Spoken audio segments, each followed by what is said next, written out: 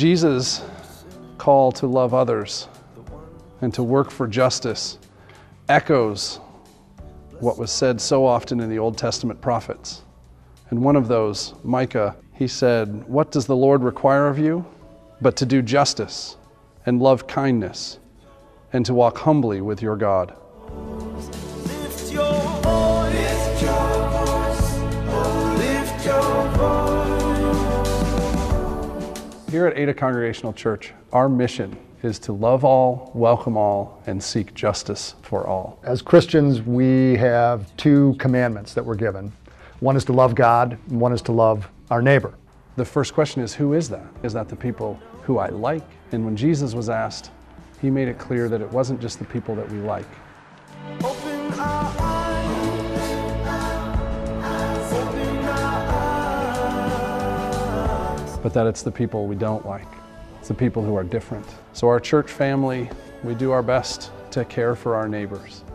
And we do that by partnering with all sorts of people who are already doing great ministry. A great example of this is the In the Image Shoes program. SHOES stands for Shoes Help Our Elementary Students. It's a program that was actually begun by an Ada Congregational member over 20 years ago. He noticed a need. Every kid deserves a good pair of shoes to start the school year with. Our donations have provided thousands of pairs of shoes for kids in the area.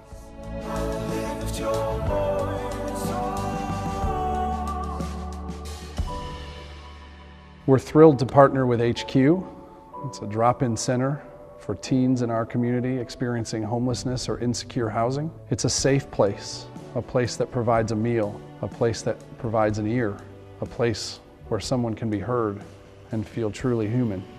We start even at an early age. Club 56, our 5th and 6th graders, have service projects that they do on a regular basis. They have baked cookies for HQGR. They've also put together beach pails as gifts for kids in the Family Promise program that helps homeless families in the area. Places like New City Neighbors, where our Vacation Bible School raised several $1,000s to buy them a new tractor, as they have an urban farm and are teaching kids in the city about healthy food. And then for years, we've partnered with Feeding America. Typically, we get anywhere from 80 to 90 families, but each one of those families probably has 5 members in the family. So close to 500 people we serve every month, so there's a big need for it. We continue to do it. It shows that we are really accepting all. We love all. We try to spread God's word through this worthwhile mission.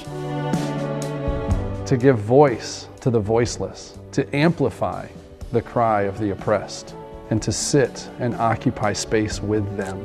And so we do that, not perfectly, but to the best that we can, as we try to love God and love others. Giving is loving. And the old song, "They will know we are Christians by our love," means giving of ourselves. And at Ada Congregational, we do a great job of that. Welcome all to the table, every man, woman, and child. Come and feast with thanksgiving. We come and reconcile.